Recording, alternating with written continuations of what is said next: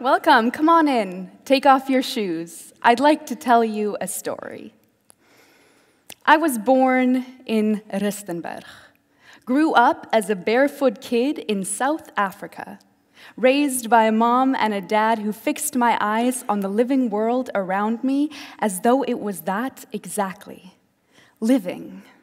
So I spent my days checking its pulse, digging for bugs, jumping from trees, skipping through grass. I went to bed with mud under my nails, splinters in my feet, twigs in my hair, and texture in my dreams. The first love of my life was a frangipani tree in our backyard. It sweat the sweetest nectar. It wasn't tall at all, but it was proud, and it knocked the wind out of me whenever I saw it dancing in a storm. The most beautiful thing I had ever seen move before. The hands of trees with joy outstretched, and the beauty stole the breath right out of my chest. The first love of my life was a tree born from this world, this living world my parents fixed my eyes on. Which is why I blame them that I grew up to become a poet. It is their fault entirely that I am here with this clumsy but full-hearted attempt at a love poem to our planet. This is where poetry is born. Here, beneath our bare feet, here on this impossibly rare breathing sphere.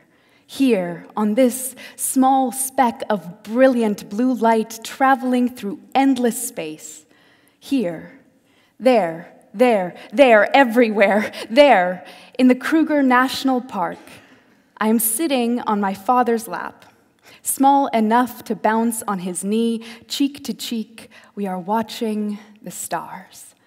The Boerewors sausage sizzles on the fire, hyenas laugh in the distance, and Africa's air is thick this evening. My father is staring just above the branch of the Wachabiki thorn tree.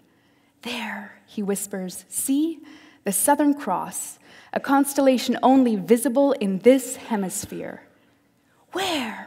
I whisper in return, as though the stars are skittish and might run away if they hear us calling their names.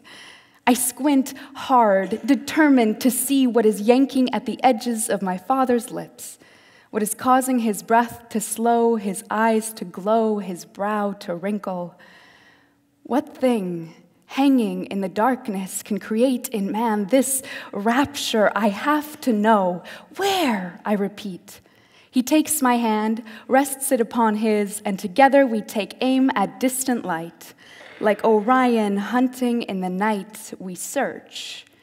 And then my telescopic lenses focus, the veil is lifted, and the constellation appears. Wow! Spills from my tongue like a fountain pen exploding onto a page, nearly ruining the silence with its ecstasy, like I had been holding onto that wow for all eternity. And again, the beauty steals the breath right out of my body, and the stars are forever stuck in my eyes.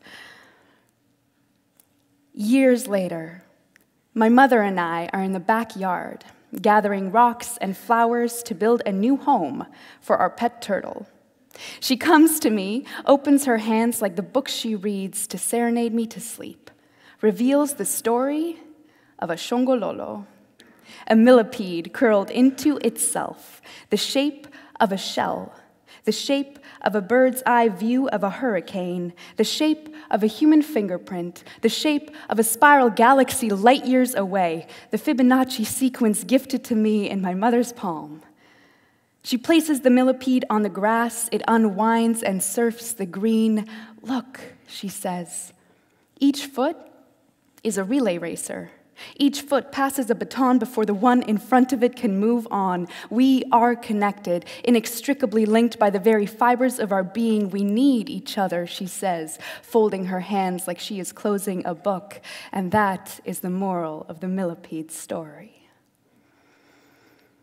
This is my theory. Surrendering my breath to beauty is not just vital to my poetry.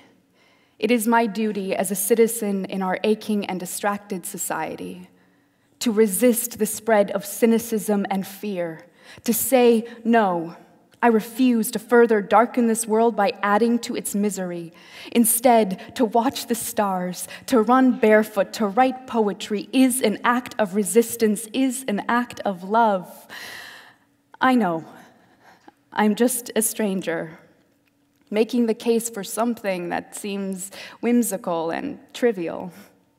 But the beauty of this earth isn't just something nice to look at. It is a vital source from which to tap energy to revitalize our desire to fight for a better future.